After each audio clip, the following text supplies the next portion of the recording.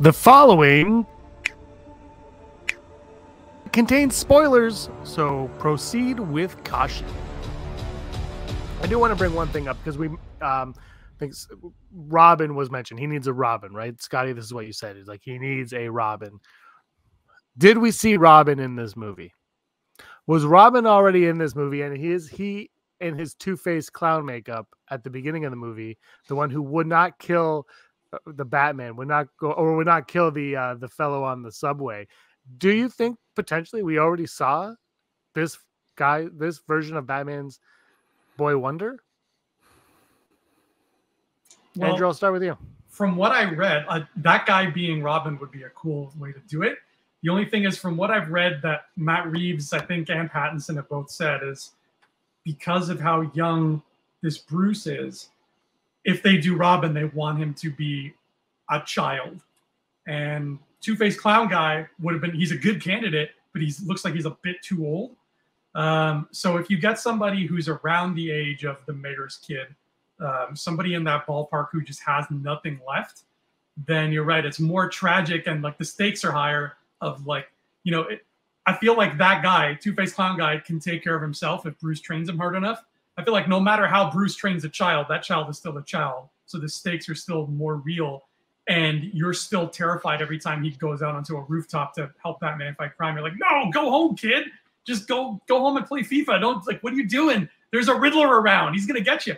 So I want them to, the way they kept playing up the horror here, you can play up the horror more with a younger Robin, because kids in peril is always going to be scarier than a really badass teenager in peril. Yeah, I mean, whatever Robert Pattinson says doesn't matter. It all depends on the script. Scotty, do you think you got your wish and we saw the Robin, or do you think he should be a little 13-year-old boy? Do you, like, okay, but in all honesty, I understand what Pattinson's saying and I get it, but would 13 be, if you go too young, at what point do you get too young? Do you know what I mean? At what point, Scotty? Yeah, it's going to be tough. I think I don't think you can go too young, because then you start to get into like Son of Batman. I would like, if they're going to do young, to it be like a Damian type character. And I'm waiting, man. Damian in live action, he's going to be awesome when they do him. I don't know. Damian's a messed up kid too. So yeah, he's really good in the cartoon stuff. He's one of my favorite characters. And it's all the Ra's al Ghul like manipulation stuff too. That's a big part of that. That was one of my favorite parts of the Dark Knight trilogy. And I also think it's kind of funny that I don't think they're going to touch any of that in this trilogy. I don't think they'll go like Lazarus Pit or any of that stuff. So, well, what's funny was they almost went the Venom route. Yeah. Because he's injecting himself with something green and he's getting a little bit frisky afterwards too.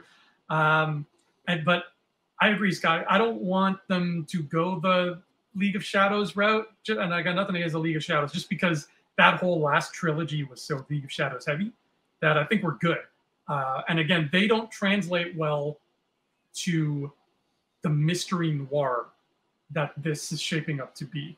And I feel that way about Joker too, where he's the kind of villain who's just like, hey, I'm blowing up this building, come stop me.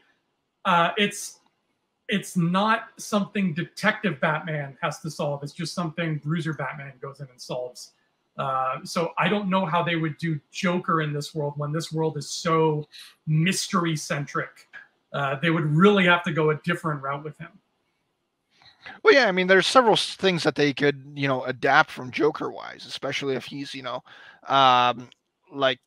similar to Jack Nicholson Batman. If he has to, go full chemist, if he's introducing a Joker toxin of some kind, that's another part of the detective and detective noir that could come into place here. And as for Robin, I mean, I kind of got like the same vibes from like the mayoral kid as I did from Joffrey Baratheon in Batman Begins.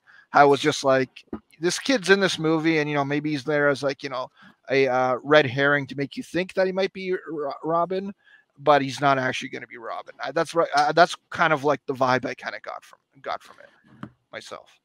Yeah, I was gonna actually my next thing, Rob. Thanks for ruining it for everybody. I was gonna bring up that kid as the potentially next Robin, who fits in the age range. He fits in that age group. There we go. And I like your idea, Sky, that you bring in the Robin because he needs that, but I don't know if they will. They all seem to be afraid to bring in Robin unless you've got the cojones of Joel Schumacher. Holy rusted metal, Batman.